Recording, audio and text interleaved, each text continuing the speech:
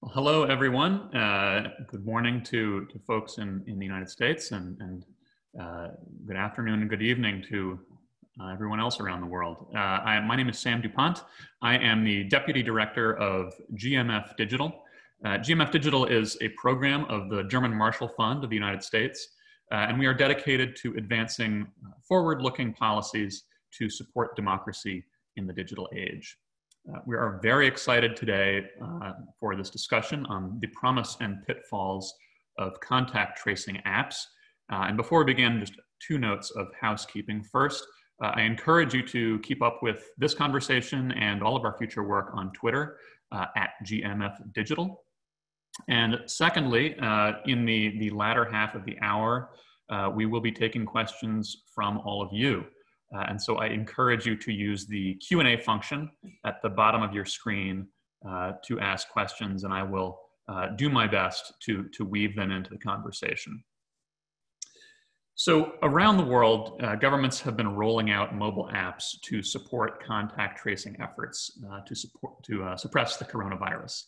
There has been a great deal of interest and excitement that these apps might help us identify who has been exposed to the virus and thus contain its spread.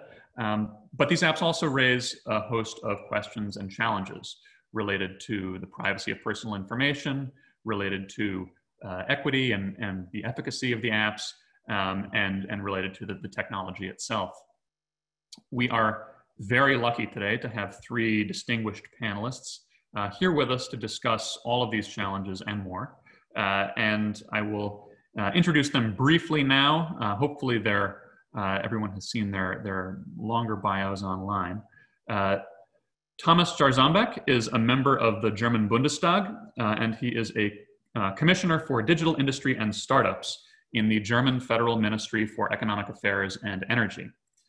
He has been one of the driving forces behind Germany's national contact tracing app, Corona Warn app.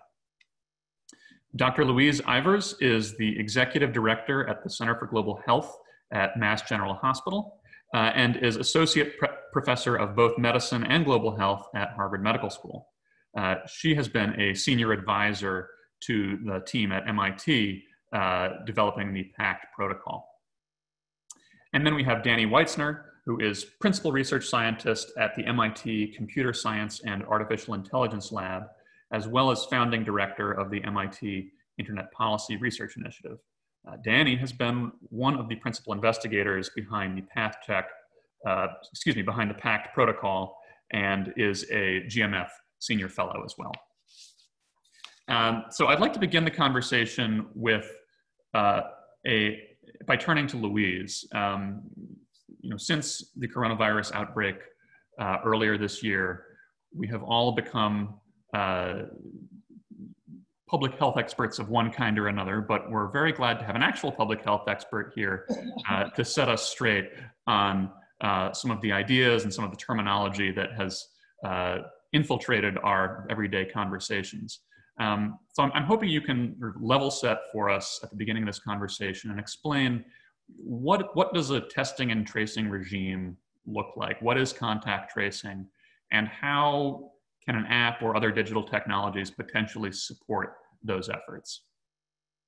Yeah, I won't make any comment about the fact that people have become public health experts, but it is, I really appreciate being here. Contact tracing is new terminology for a lot of people, but it is not new in public health.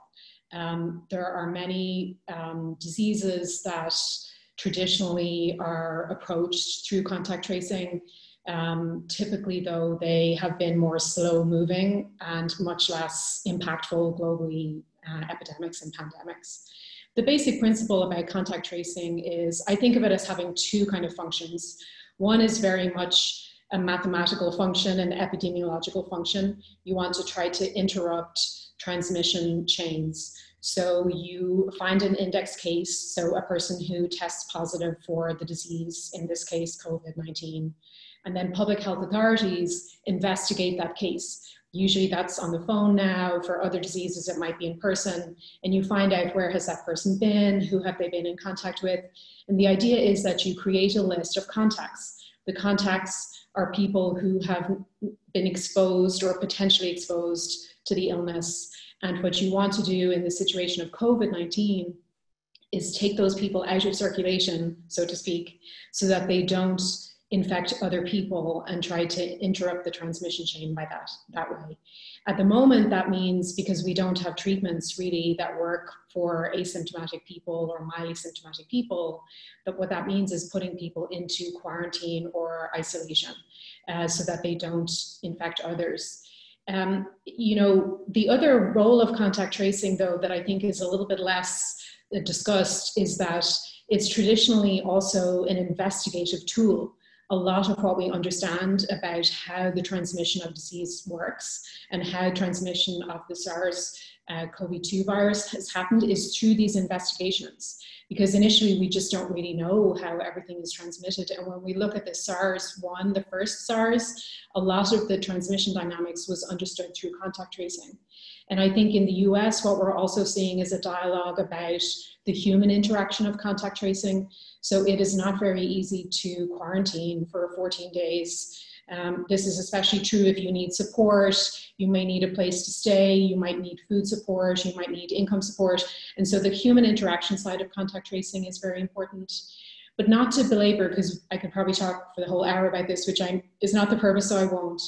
I think what's very important is that in order to interrupt the chains of transmission for a virus that can be transmitted when the person has no symptoms, you have to be fast in contact tracing. So you have to be fast and have a completeness that contributes to reducing that exponential spread. And this is where I think the promise of technology and digital apps comes in, because the human piece, we know it works, but how to do that at a speed and a scale that will really help to quash and contain outbreaks is a challenge that we've been seeing. We're seeing it in the US, we've seen it in other places. So I think where technology can contribute is really potentially here in adding to the speed and adding to the scope and allowing us to do contact tracing at a scale that may be very challenging to do on a human level. And maybe the last point I'll make before we move on is that every country and every jurisdiction that has been successful in containing so far COVID and the first waves has had excellent contact tracing. Testing, tracing, and isolating is an absolutely fundamental part of disease containment. And you know, it's part of a system. There's other pieces of the system that have to work as well, but it's absolutely fundamentally important that we get this right. And I know we'll hear what's been happening in Germany, and that has been a key point early in the outbreak in Germany as well, to be contained through contact tracing. Thank you. That is, I think, a very helpful foundation for this conversation. And I will maybe take your cue and segue to Thomas. Germany's response to the coronavirus has, I think, generally been seen as relatively successful. And in addition to all of the other efforts that the German government has undertaken, a little more than a month ago, Germany rolled out its national contact tracing app. And you have, of course, been very much involved in that effort. There was initially a great deal of success around getting people to download the app. I think you had over 6 million downloads in the first 24 hours and more in the subsequent week. And so I'm very interested to hear from you how it's going 1 month later. What are the numbers and what are the, how effective has the app been to date? Yes, thanks for the possibility here to talk about our contact tracing app. And yes, I believe it's a very challenging situation around COVID-19, and hopefully we have done our job well. But to be honest, we also could learn from the things that happened in Italy and in Austria. And it's very important to convince the population that the measures that the government wants to do are the right ones, and therefore we had also a good environment on that. And to look at the app, it was clear at the beginning we want to do an app. It was also clear that privacy is a very important thing in Germany, that we want to have a really privacy-friendly application. And the first that we did was the idea of building this on a centralized server. And the reason was to learn more about the relationships between infections and meeting people. And it's obvious that it is easier to reflect the results of your app and of your algorithms if you can really see who was interacting with whom for what period of time, for what kind of distance.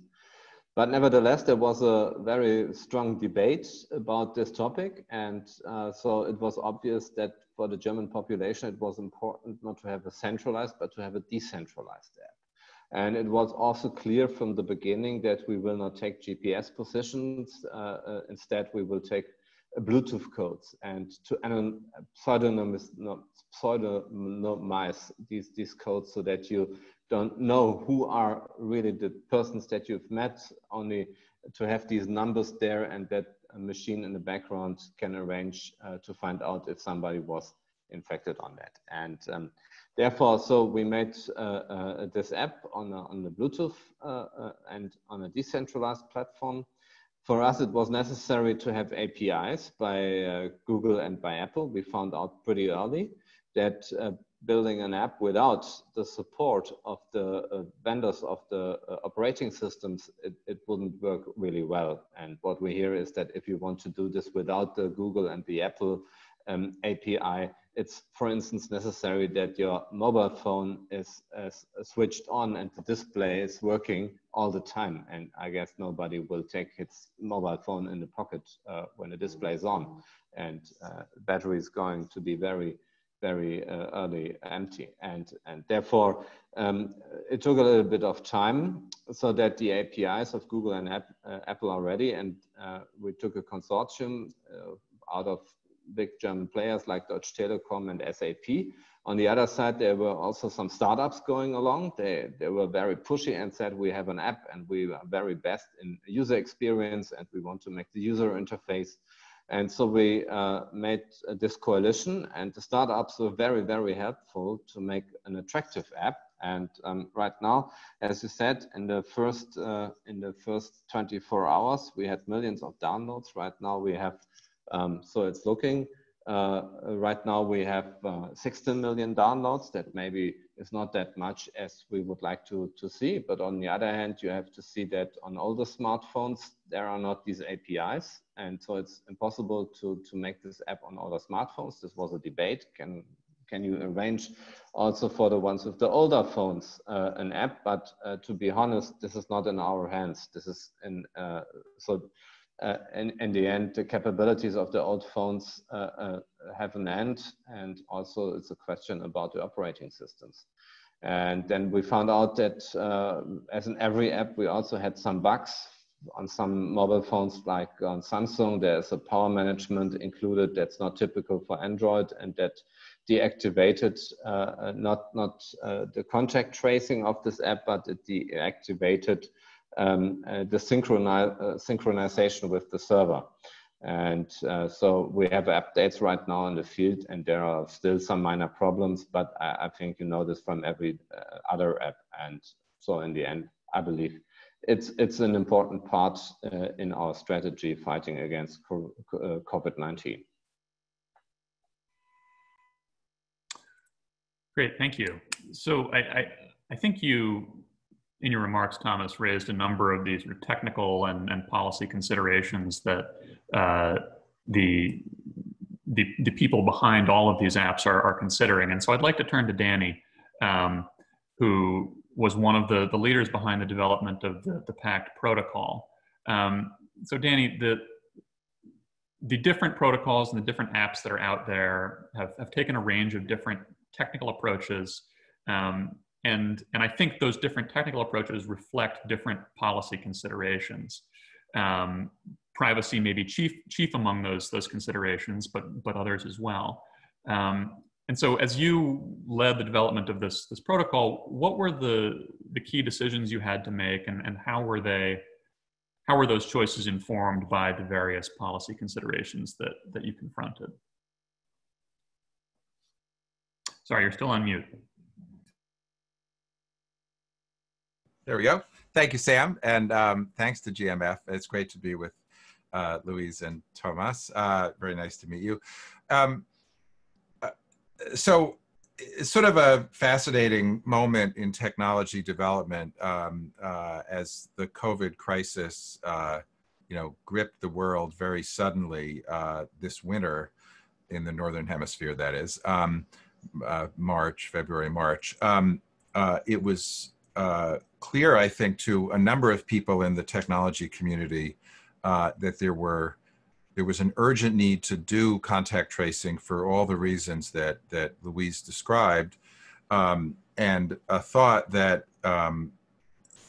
we might be able to facilitate that process because such a large proportion of people around the world carry around some kind of smartphone with them, and that could be used as a sensor. What we saw at MIT, and I should say we were, from the very beginning in touch with colleagues in Switzerland, in Germany, in the UK, and Singapore, really all over the world. A lot of us looked at this challenge and were very much aware of the strategies used mostly in Asia, in China, in Taiwan, in South Korea, with quite effective, comprehensive contact tracing strategies and some role for location-based surveillance. So use of GPS or other kinds of location information from cell phone networks. We still don't know exactly what that information contributed to the success of the overall contact tracing effort, but we do know that those efforts were successful, were effective. We also, in the PACT group at MIT, felt that the more intrusive location-based approach was not going to be appropriate in the United States or in other Western democracies. We also, frankly, had some doubts about its technical accuracy. So, in putting together the design of this protocol, which preceded the work from Apple and Google, I'd say we had basically three design considerations that had policy impact. Number one was obviously privacy. So we chose an approach that was based on proximity, not location, as Thomas said. And what that means is that we weren't interested in tracking where people were. We were only interested in determining who was in close proximity to whom, because that's what we learned from public health experts like Dr. Ivers was important. It didn't matter to know where people had been. It only mattered to know when they had been in contact with someone who might be effective. We also, again, learning from the history of contact tracing, realized that confidentiality as between individuals was a key consideration for us. That is, if we wanted people to participate in the system, we did not want them to have to do that at the price of revealing their infection status or even revealing the fact that they'd been in contact with someone who'd been infected to others. So patient confidentiality was key. And I would say a certain amount of confidentiality as to the public health authorities was also key. And Thomas mentioned that there are designs that give more information to centralized authorities. We decided that given the really uncertain nature of a lot of this technology, the unfamiliarity of it, both to individuals and frankly to public health authorities, that the right thing to do was to be as privacy protective as possible, even if that meant that public health authorities might have a little less information that they might like. We felt it was better to have broader participation and a little less information rather than the other way around, because we knew these systems would ultimately be voluntary. Even if there are legal requirements to use the system, people could turn their phones off, wrap them in aluminum foil, whatever. We wanted to avoid that. So privacy is obviously a key requirement. The second requirement is flexibility in design. As Thomas mentioned, this underlying contact tracing proximity detection protocol has now been implemented globally by Apple and Google in what I should say is an unprecedented moment of cooperation between two rivals. This system, everyone should realize, only is going to work effectively if it's if the same system is implemented on both Apple and Google devices, because you need to know whether you're in proximity with anyone who's infected, not just whether you're in proximity with someone who has the same kind of phone you have, right, who's infected. So we needed to see that kind of cooperation. We also felt it was very important that individual public health authorities, whether they be at the national level, as is the case in some countries, or at the state level, as is the case in Europe, that individual authorities be able to be in control of the design of these services so that they would be culturally appropriate, so that they would reflect whatever the local disease control strategy was of the public health authority, and probably most importantly, so that individuals would have confidence that the app they were using was one that was designed and vouched for by their public health authority, not by some unknown technology company, large or small. Final thing about the design of these protocols has been, as Louise said at the beginning, making sure that from a public health perspective, we could have rapid notification of individuals as soon as someone was infected, number one, and the best integration possible with the existing and essential manual contact tracing process. So I think for a while, people, including in our group, tended to think of these systems as separate, that there was an automated system that was operating in one place and then a separate manual contact tracing system. We very quickly realized that those had to be as well integrated as possible. And probably most importantly, and I'll end on this, I think that what we know is that effective control of this particular disease requires the most rapid possible notification of people who come into contact with those who are infected, so that those individuals can take steps to isolate themselves, to go get tested themselves, whatever is the appropriate public health response. But it has to happen quickly. And recent research, recent modeling is showing that probably the most important thing in connection with this automated notification system or any kind of contact tracing system is the ability to get rapid return on test results. In the US, I think we're frankly failing on that. I think other countries have done much better, and we should really be working on learning from them about how to do that quickly. Thanks, Danny. So Louise, coming back to you, both Danny and Thomas have talked about a certain tension between the desire to protect privacy on the one hand and the desire to gather information and do the kind of investigation that you talked about in your opening remarks. You noted that there's often a great deal of value that can be extracted from the kind of information that officials are able to glean through contact tracing. And it seems to me that one of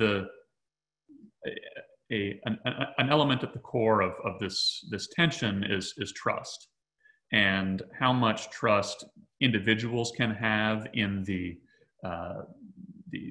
technical aspects of the app, as well as the government that may be implementing the contact tracing protocols.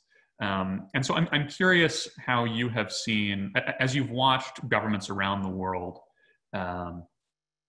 undertake their own contact tracing efforts and roll out their own different digital approaches to enhancing those efforts.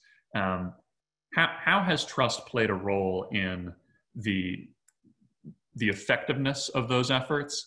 And is there a regional component to that? Is it a particular barrier that you see in the United States?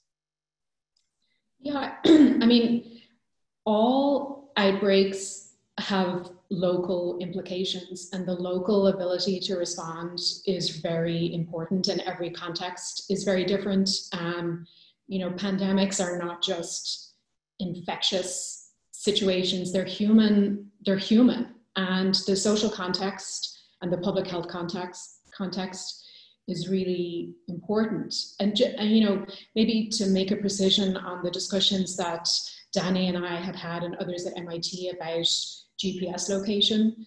I mean, I think exactly the where a person was is probably not important, but you know, in some situations, the where is important in terms especially of identifying clusters of outbreaks, which is one of the challenges for the current totally decentralized system that Apple and Google allows, is that you cannot link exposures. So you wouldn't know from public health perspective if someone has exposed potentially 100 people or just 2 people. We don't get that information. And I'll mention this to get back to your question of trust. You know, in observing and trying to learn from the South Korean response, you know, they had a very bad outbreak of MERS in 2015, and they had more than 17,000 cases, and they had 38 deaths.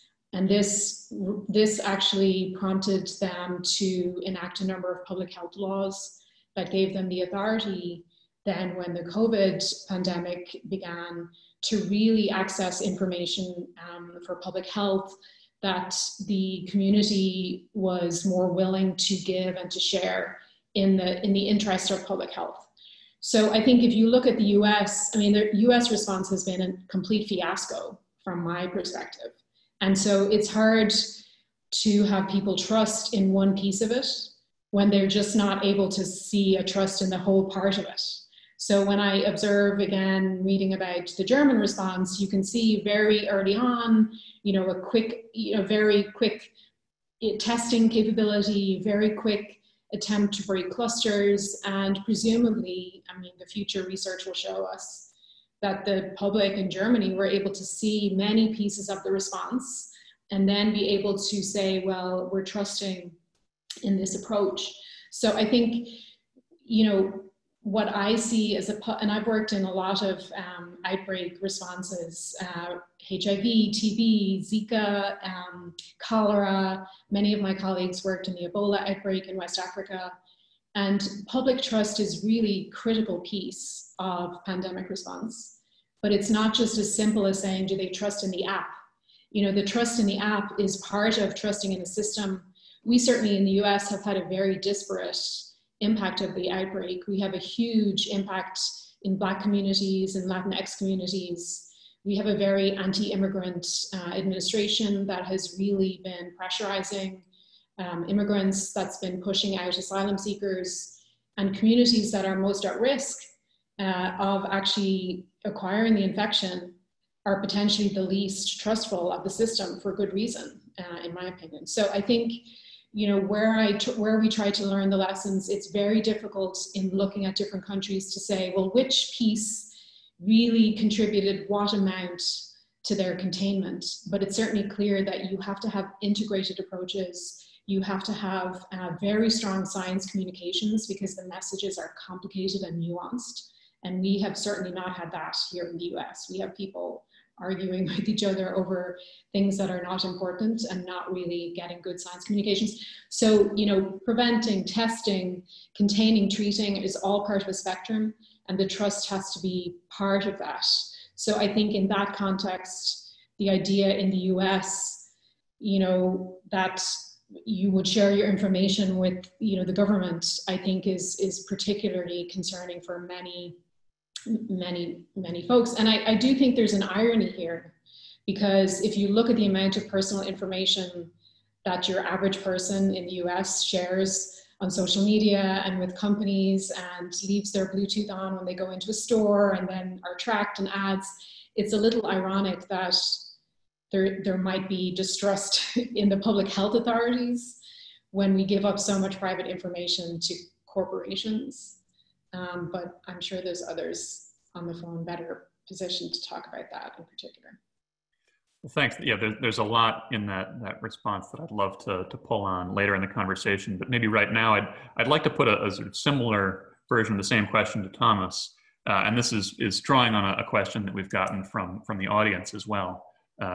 Heidi Eggert asked, how exactly did the team in Germany position the app to the citizens of Germany to help people understand and feel comfortable with it. And I think this goes to the same sorts of questions of trust that Louise was just discussing. Do you sort of credit the initial success of the app to a sort of innate trust in government among German citizens, or were there specific actions that your government has taken in recent months that you think enabled people to have that confidence? Yes, on the question of trust, I totally agree to Louise. It's right. It's a question of trust in the government itself and the measures around COVID-19. And what we did in Germany was from the very beginning to bring scientists to the media that explained that. There's, for instance, one medical professor, Drosten, he's very famous right now in Germany. There were artists that made a song for him right now, and he's a very popular person. And so he explained every day on TV, so what's going on with COVID and what's the situation for us and what's the problem in some kind of behaviors and so on. And I guess he convinced a lot of people, and we had furthermore scientists and the chief from our institute, RKI, Professor Wahler, or others, and you could see a lot of different scientists in the media, and I guess that helped very much to gain trust. And if there is general trust, then this general trust will spill over also to this app. And what we found out in the end is it's not everybody would like to install this app for several reasons, because there are some people that don't have smartphones, others have older smartphones. They were the ones who don't understand how to go to the App Store or Play Store and install this app. There were some people who were in general totally scared and said, we don't want any kind of app from anybody on my mobile phone. So it's the way it is. You cannot force somebody. It was in the beginning clear also to get trust that it's voluntary to install the app. It's voluntary to share your testing results, but you have to qualify your testing results to reduce problems of false results. So there is a ton code on every official test that you have to enter into the app to qualify yourself as being infected. And in the end, what's pretty important is that we cooperated with all the NGOs who are traditionally very concerned about privacy questions when developing the app. And this is, for instance, the Chaos Computer Club in Germany. They're pretty much famous, and they are very critical on all activities from the government when it comes to handling with data. It was a completely open source project. It's published on GitHub. All the community can look into the source code. They can debate. Also, all these technical issues that are being discussed right now are openly discussed on GitHub. And I think this openness is very important. And from my point of view and from government point of view, it's important to do all the projects, all the e-government projects where the government is producing software code, has to made up in a completely open X strategy. That means open source, open APIs, open documentation, open access to that. And so this is the way you can gain trust. Yeah, I think there's a lot there that other countries and certainly the United States could learn from. I just have to say the relative gap in leadership between countries like Germany and I'd say Ireland and Switzerland and Singapore, other countries that are working hard on this, Austria, the Nordics, and the US is really striking. It's, I think, a extraordinarily low point in leadership for the US. It's just, it is what it is. The good news, I think, is there are states who are, as we've seen, governors and state public health authorities that are working extraordinarily hard. And I would say that I think we are really, unfortunately, at the very beginning of this question, which is that we don't, obviously we have a huge amount to learn from the history of public health and the history of technology governance, as Louise and Thomas have pointed out about how to build trust. But I think the question of the trust dynamics in this pandemic, particularly with respect to these digital services, we're at the very beginning of. And what we've seen in my lab, we spend a lot of time studying user trust behaviors in relation to different kinds of mobile apps. And what we see is that users make instrumental decisions. They trust is not an absolute quality. It's a composite quality. It's who's the institution you're dealing with, and what's the service you're getting. Is it effective? Is it useful for you? Is it worth the trade-off? And right now, I think it's fair to say that we just don't know. And I think a big part of the challenge for all public health authorities around the world who are interested in doing this is to make sure that they're open about the successes and failures of the way the digital side of contact tracing actually works. I think if people see that it has efficacy, they'll be much more likely to use it. And you can say that that means a higher level of trust or not. It doesn't really matter what you call it. But I think it's also clear, on the other hand, that if there's no evidence that this provides any value, it'll only be a curiosity for a small proportion of the citizens. So we're really at this, again, it would be great if we weren't at an early stage, because it would mean the pandemic was closer to resolving, but it appears we're closer to the beginning or the middle than the end. And so along the way, I think we have this big challenge in being open and really evaluating how the digital side of these services are working to encourage people to make the right decisions here.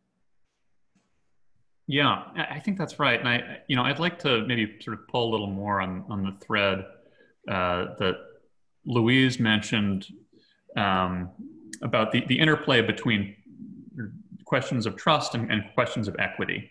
And I think this maybe gets to some of the particular challenges the United States has had that Dan, you were just discussing. And we've got a question here from Okeania about both the role of the digital divide and maybe equity questions more generally, and how we think about this challenge. There's sort of an obvious digital divide question. People who don't have smartphones really can't take part in the digital side of contact tracing and are therefore at even greater risk of becoming infected and not having the same protections that everyone else does. Another aspect of this, I think, is the social safety net in the United States being what it is. If you're someone who does not have paid sick leave, you're not going to download an app that might require you to take off time from work if supposing you may have been exposed. So I think this is maybe a question both to Louise and Danny, and I'd encourage either one of you to jump in. But what can we do, or how do we think about these sort of equity issues?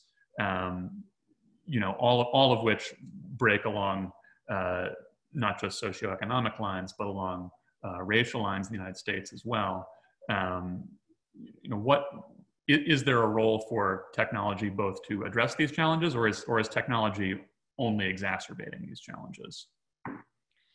I'm so happy that you raised that, so I'm going to jump in, because my day job normally is really health equity. That's really the area that I normally work in public health. And so I think there's lots to this. In addition, the digital divide, the elderly who may have older smartphones, the low vision folks who may have challenges with an app, health literacy, language ability, many aspects to the smartphone ownership piece. I do think though, if you have an integrated approach to your pandemic, you might argue that in the resources you save by people using an app who are able to use the app, you could ensure that you're addressing the more vulnerable members of your society, the more affected members of your society through the other ways.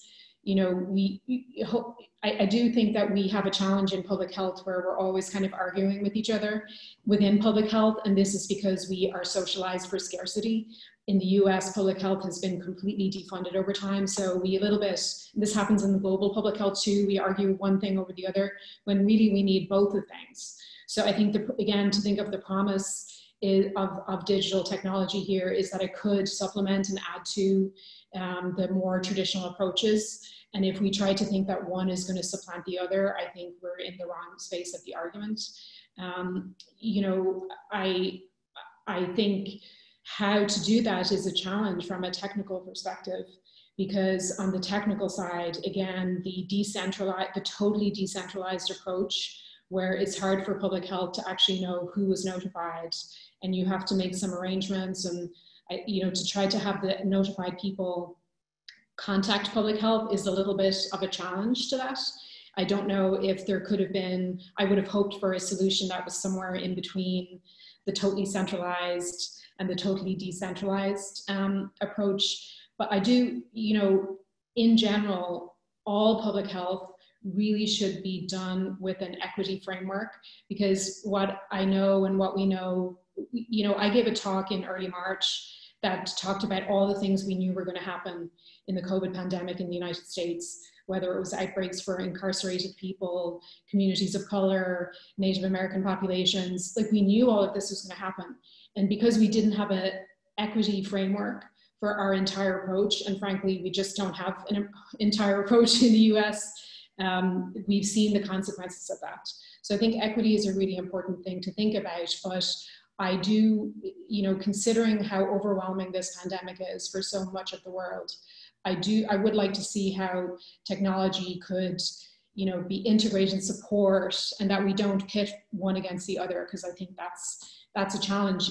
Maybe just the last point, a number of my friends and colleagues at an organization called Partners in Health, where I spent a lot of my time in the past, are responsible for Massachusetts contact tracing initiative. And they have spoken a lot about how many people they call in contact tracing who really need support and who need to get, and they have whole members of their contact tracing team whose only job is to connect people to the social services they might need at a local level. So I think, to get at your point, Sam, of the lack of a safety network in the US, there are options, but it's very complicated, it's very challenging to do. I've heard in Australia, someone can correct me if I'm wrong, that if you have to be on quarantine, you get a stipend. It's just an automatic, you know, and there are many approaches to it that, unfortunately, again, the US has just been very desegregated, you know, uncoordinated, failure of leadership in our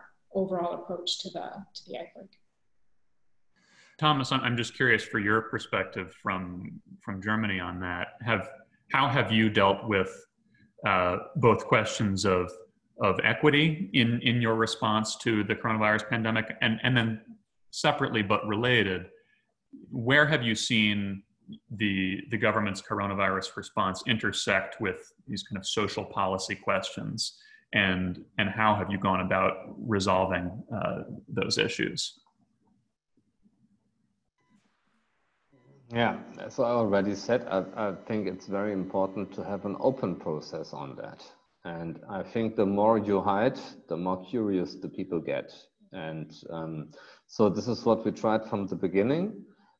We were very open up with bringing these scientists to the public and letting them speak instead of politicians. That was very helpful. And there were also different opinions on the scientists. But I think in a democratic society and with freedom of speech, that's no problem. But in the end, the direction of all these scientists went in the same direction.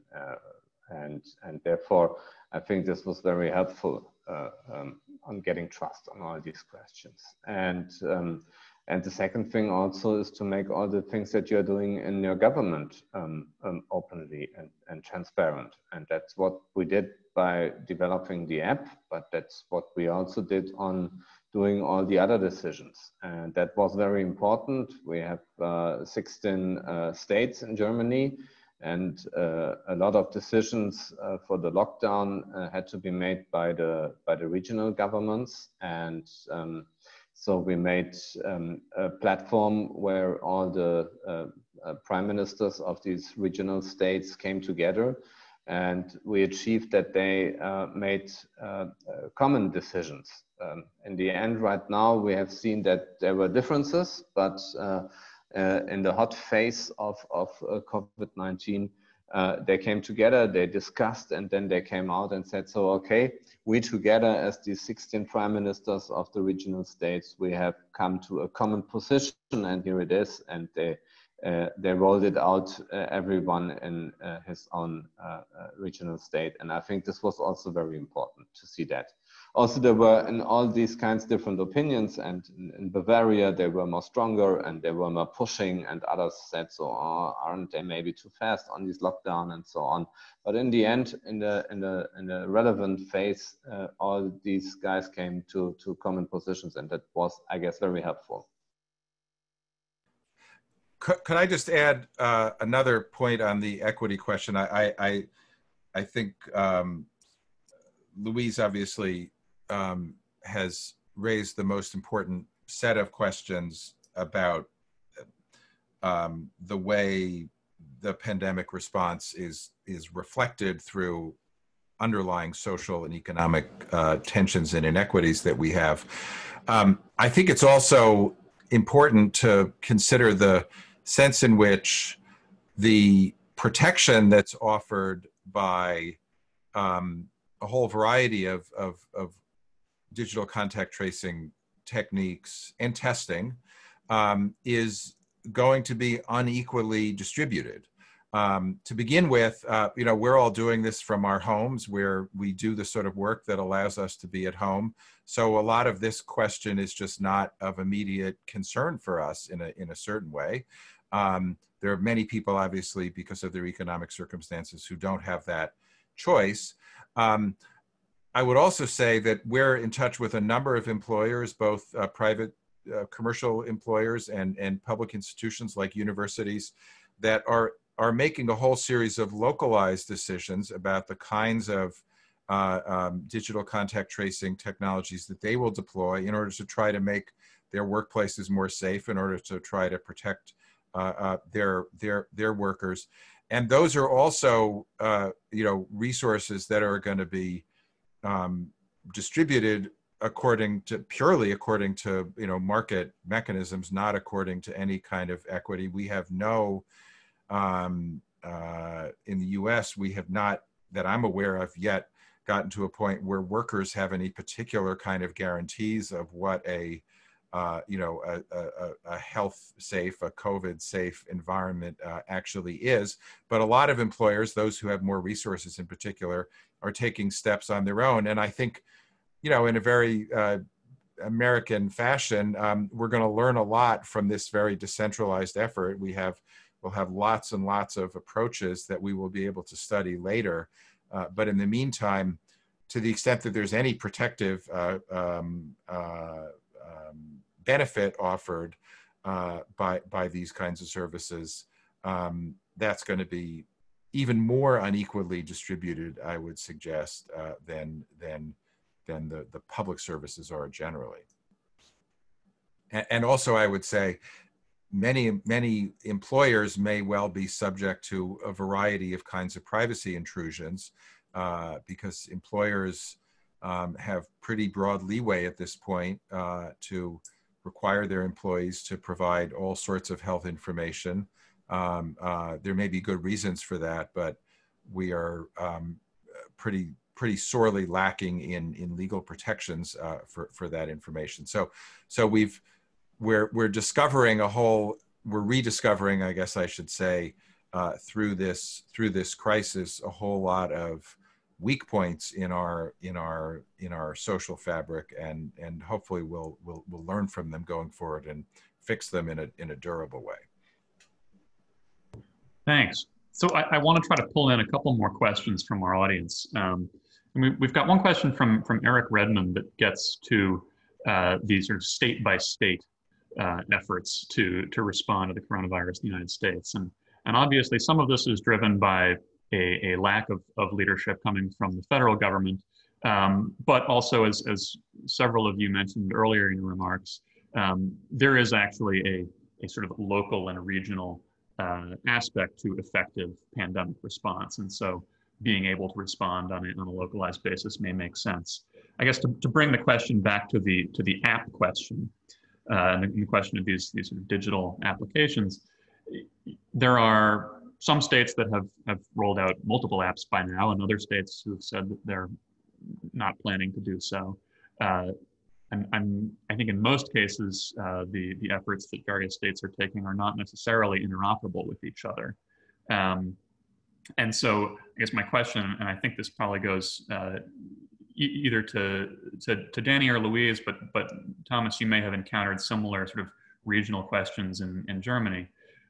What is the right level of sort of geographical area or human area that an app should cover, and how do you balance the desire to have something that is globally interoperable but also localizable? So certainly these apps are being deployed locally, that is either state by state in the US or country by country in other parts of the world. But they are all based on a common protocol from Apple and Google. So in principle, it is possible to exchange information about the infection status of individuals in a privacy preserving way across jurisdictions. I think it's the right thing to do in the case of the US, for states to get their own local systems working first. But because there's a kind of a common technical framework here, it is certainly possible for states to share the information that would enable notification across state lines, so that if, for example, someone travels from Massachusetts to New York and then later tests positive, it is certainly possible for the individuals in New York to receive notifications based on that Massachusetts individual status. And Thomas can speak more to this, but I know there were discussions at the EU level also about developing a kind of a federated database system which would enable the same kind of thing. I think we all want our economies to be able to return to normal as quickly as possible, and that entails quite a lot of travel. I think this is a second order question. I don't think we should get hung up on it because I think where protection is most needed is locally. People spend most of their lives locally. But I think it certainly is possible to add this because there's a common protocol underneath the whole system. Yes, I think it's necessary to be interoperable with these applications. And saying this, I know it's a huge challenge, especially when you look all over Europe. There are some countries that follow our approach of having a decentralized solution. Other countries have a centralized solution. And bring this together is obvious a technical problem. It's solvable, but not in this short amount of time that we have to start here with this app. And when we started, our idea was to have a PEP-PT, it was called, a technology that can be used all over Europe. In the end, this approach didn't succeed. Right now, we have these APIs from Google and from Apple, and they make the standard. And also these APIs, they do the technical stuff in terms of how far are other Bluetooth devices away. And how to be interoperable. This was a question between the Android phones and the Apple phones. And so what Google and Apple are implementing there on operating system level seems to work more or less. And I guess as with every kind of technology and software code, they're starting and now it has to be improved. There are still some bugs, but in general it works.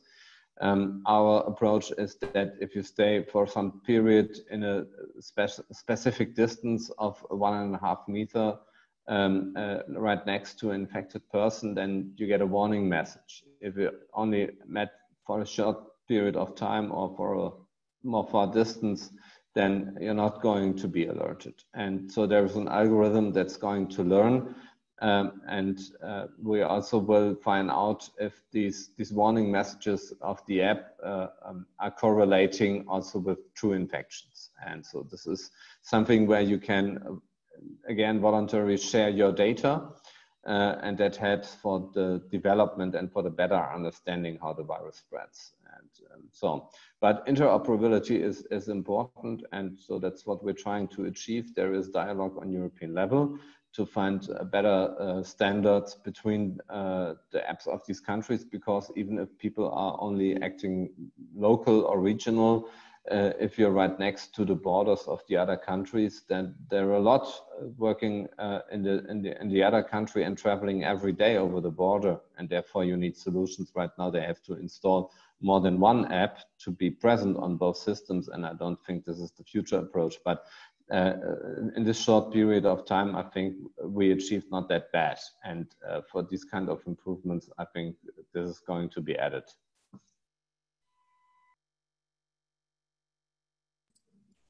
Thanks, Thomas. So we're getting near the top of the hour. I think we probably could have gone on for another hour. We've got, unfortunately, a lot of questions that we didn't get to, and I've got things that I'd still love to discuss. But with just a few minutes left, I'd maybe like to give each of you the chance to briefly touch on any last items or ideas that we didn't get to in this hour that you would like to leave our audience with as a final message. So Louise, I'll start with you, and please, if you have sort of any last words or any last thoughts, I'd love to hear them. Yeah, thanks. I mean, I think the key messages for me are that no one piece of pandemic response is the panacea. We have to have integrated, comprehensive approaches. We have to have an equity mindset so that we think about the things and the people we're leaving out. I think we have still a lot to learn about the technology apps. How well does the sensor work? How useful are the apps? How much they can contribute to our controlling the pandemic, containing it? How much can we use them to help on the social services side? But I will also say that this is not the only pandemic that we will have in this world. And we should always be thinking as well about how we're refining ourselves for either the next wave or the next pandemic that might come across us. So I think there's a lot of possibility here, and I definitely am looking forward to seeing how we learn and how this evolves. Thank you. Thanks, Louise. Thomas, any parting thoughts? I can only say, stay healthy. Always good advice. Danny, we'll give you the final word, and optimism is always welcome. So the fascinating thing about this process is the underlying protocol that we've been talking about was designed in about 3 weeks and then deployed globally by Apple and Google in a very short period of time. Now we have the hard part, which is we have to understand, I think, the critical question we've been talking about, which is this trust efficacy dynamic. We're asking people to give up some of their time, give up some of their personal information for the public good and for their own good. And we've learned, I think it's extraordinary in this pandemic that so many people around the world have engaged in self-sacrificing and public-spirited behavior. And they've done it because there was a clear case made to them. And it's obviously we could have saved many more lives, but we've probably saved hundreds of thousands of lives because of people's public community mindedness. And I think the challenge now is for the technology community and the public health community to stay engaged with the public and understand how to make this work better and better. No app, no information services works perfectly the first time. It only works well because it gets tuned based on how people use it and what people's experience is. So, I think there's been an extraordinary coming together from governments, from academics, from public health community, many of whom we in the technical world never knew before, and I think we'll benefit from that in the long run, as long as we stay focused on those important goals. Great. Well, I think that's a perfect message to end on. Louise, Danny, Thomas, thank you all so much. Thanks to our audience for tuning in, and look forward to staying in touch with everyone. And I'll echo Thomas's exhortation to stay healthy, everyone. Thanks all. Thank you.